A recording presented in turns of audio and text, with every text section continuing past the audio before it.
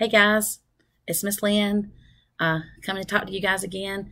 Now, last week I know that we talked about July 4th and Independence, and since when I talked to you last Sunday, July 4th wasn't until Saturday, which is when I'm doing this today, and then it'll be aired tomorrow or whenever. You might see it today.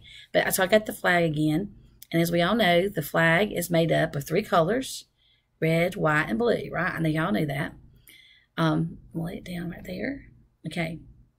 It says, but we're celebrating Independence Day on Saturday, July 4th. It's our country's birthday. And as you know, like I just said, our flag is red, white, and blue. And if you ever stop to think about those three colors that our flag is, red stands for courage.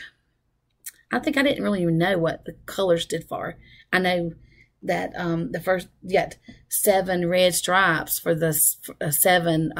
There's 13 original colonies, and the whites for the other 6 to make 13. And you got the blue, it's got the stars for each state. So I knew that. But red on this devotion here says that red stands for courage. Many men and women have had the courage to stand up and fight for our country. They have defended our country against our enemies, and many have died for the service for the country to give us freedom.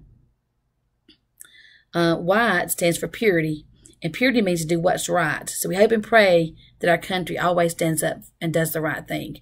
We need to pray for our country that we will continue to do that, that our leaders we voted in, that will always stand up and do the right thing.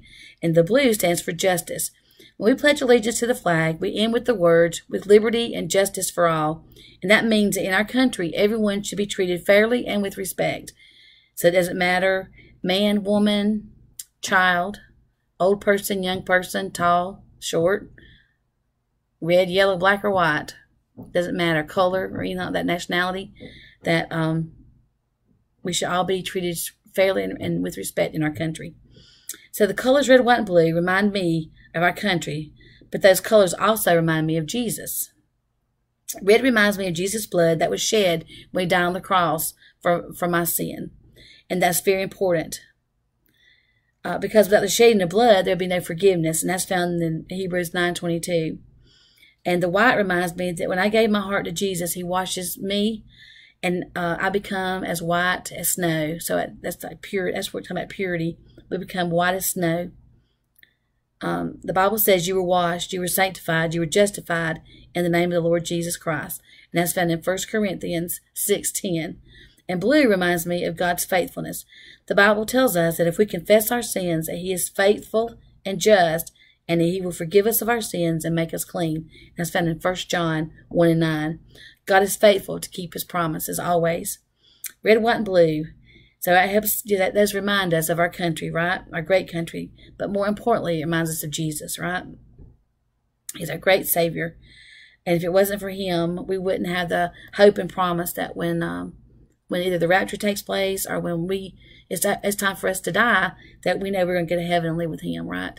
Because he's forgiven us of our sins. And I know that's just another little devotion about independence and all that, but hope you guys stay safe. If you're going to shoot firecrackers and everything and the fireworks, hopefully you can find some. If you're not shooting them yourself. And me and Anna and Mr. Eddie want you to know how much we love you guys and we miss you. It's still good to see you at church when we get to see you there and everything. But we just want you to know that we'll be looking forward to seeing you soon, hopefully at church on the 5th, July 5th, okay? All right, we love you guys. Bye.